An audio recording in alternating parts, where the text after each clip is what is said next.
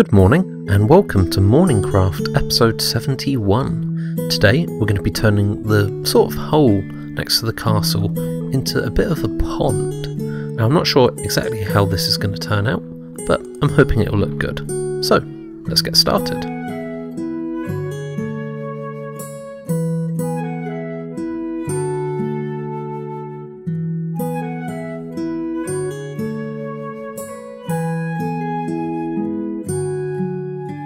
So I started by filling in the water on this pond, and it wasn't really a pond, but it was a sort of stone crevice, and from the initial building of the castle I either wanted to turn this into a pond or a quarry.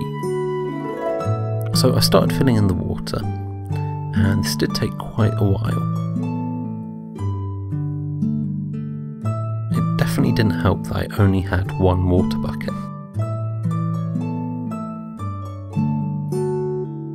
And as I was doing this, I realised that the backside of the castle from this angle looks really bad, so we should definitely come back and add some sort of window to the main hall, and maybe some extra foundations where we have that big patch of dirt.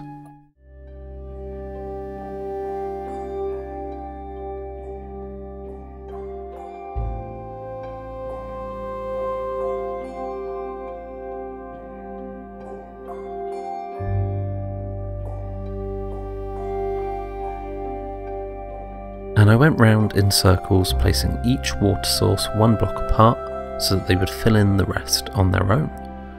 And you can see that happening here.